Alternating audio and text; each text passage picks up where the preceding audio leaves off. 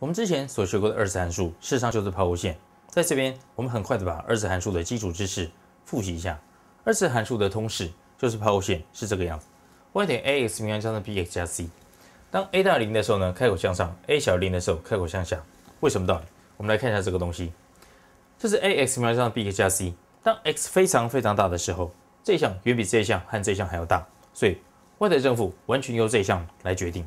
但是呢，这是 x 平方，所以说当 x 很正和 x 很负的时候 ，y 的正负完完全全就取决于这个 a。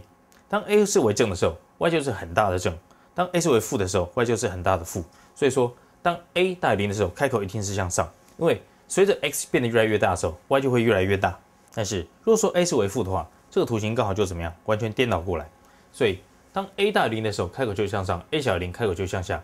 完完全全取决第一个系数，其他的都不用看，因为当 x 很大的时候，第一项远比第二项和第三项还要来得大。现在我们来复习一下配方法 ，y 等于 ax 平方加上 bx 加上 c。这个东西我们要怎么样处理？首先，我们把前面两项集合起来，就变成 a 乘上括弧 x 平方加上 b 除以 x 加上 c。这个东西我们要怎么配方啊？我们要加一项减一项，加一项是加这一项，减一项是减这一项。一加一减，如果说这两个相等的话，那么就相消掉了。那么加这一项是什么呢？加这一项是 b 除以 2a 的平方，减掉这一项是什么？减掉这一项是一加一减嘛，就变成 b 平方除以 4a， 因为外面有个 a 哦 ，OK， 好，加上这一项之后，这一项完完全全是无中生有生出来的哦。但是生出这一项之后，这个东西就可以变成这样 ，OK， 就是 a 乘上 x 加上 b 除以 2a 的平方，加上什么？加上 4ac 除以 4a 就是 c 减掉 b 平方。上面这个东西怎么样？似曾相识，因为 b 平方减 4ac 就是判别式，所以说这项可以写成这个样子。写成这个样子之后有什么意义？我们可以知道它的极大绩效。当 x 等于是负 b 除以 2a 的时候 ，y 会产生出一个极值出来。极大绩效不知道，要看这个 a。但是当这一项消失掉之后 ，y 等于这一项，这个东西会是 y 的什么？极大绩效值。如果说 a 大于0，然后这一项呢又恒为正，那 y 呢会等于是一个恒正的项，再加上这一项。那这一项就是 y 的什么极小值？因为我们唯有调整 x， 使得说这一项消失成为0，y 才会等于这个东西。不然的话，当 x 不等于这个值的时候，这项恒正的项再加上这个项，一定会让 y 比这一项还要来得大。OK， 那这个点是什么样的点呢？这个点就是当 x 调整到使得这一项消失成为0的时候 ，y 会出现最小。由图形来看，我们就会看得更清楚。当 a 大于0的时候，这个开口是朝上。这个点呢是所有的点里面 y 值最小的点，那这个点是什么样的点呢？这个点就是当 x 等于是负 b 除以 2a 的时候，这个 y 值会出现最小。那它的值是什么？它的值就是判别式除以负 4a。但是如果说 a 小于0的话，这个点就变成什么？就变成极大值哦。为什么道理 ？a 是负的，这项恒为正，负正得负，所以说这一整项一定恒为负。OK， 所以当 x 不管它再怎么变化，这项一定都恒为负。所以说 ，x 所能够做的最好的事情，就是它调整它自己，使得这一项消失变成0。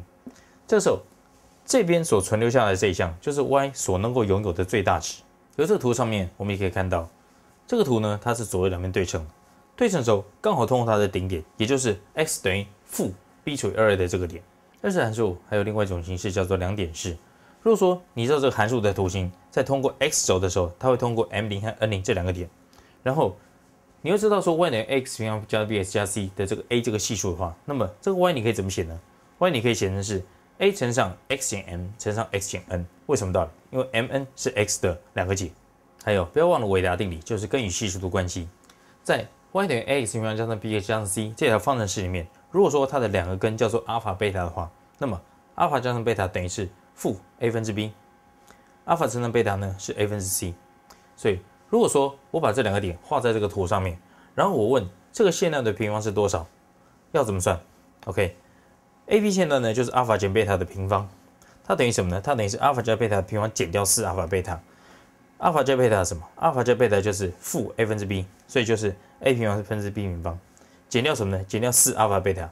阿尔法贝塔呢就是 a 分之 c， 所以是减掉4c除以 a， 然后你把分母通分一下，就会得到这个线段的平方就是 a 平方分之判别式。接着我们来看一下二次函数要怎么平移。如果说我现在有个二次函数，就是 y 等于 ax 平方，我们假设 a 大于0好了，所以说开口向上，开口向上，它的顶点呢本来是在0点这个点。现在我问你一件事情，我把这整个20函数向右搬 h 个单位，向上搬 k 个单位，请问一下，新的20函数这个图形，它的方程式长什么样子？对这种题目，我们有一个原则，就是抓它的顶点。如果说你把整个20函数图形向右平移 h 个单位，向上平移 k 个单位，意思就是你把顶点这个点怎么样？向右平移 h 个单位，向上移 k 个单位。所以由之前的讨论，我们就知道说，在这种状况之下 ，y 的最小值就不再是0了，而是 k 了，因为它上升 k 嘛，所以说它的最小值变成 k。最小值要写在哪里？要写在这里。然后呢，前面这一项呢是横正的项。这个时候 x 它是从 h 开始变动，不再是从0开始变动。我们知道，在原本的状况之下 ，x 变动到0的时候，整个函数值视为最小。现在呢，它向右平移 h 个单位，所以说 x 现在是变动到 h 的时候，它整个函数值视为最小。从代数上面来看，在原本的状况之下，当 x 等于0的时候，这项为最小；在新的状况之下 ，x 等于 h 带进去的时候，这项是为最小。但是 a 呢都没有改变，为什么 a 没有改变？因为 a 掌控它整个抛物线的形状，这个 a 一变，这个抛物线的形状就变了。所以在形状没有变动的状况之下 ，a 是不会变的。以上呢，我们把20函数很快的复习一下。那我们这个讲座呢就讲到这里，谢谢各位。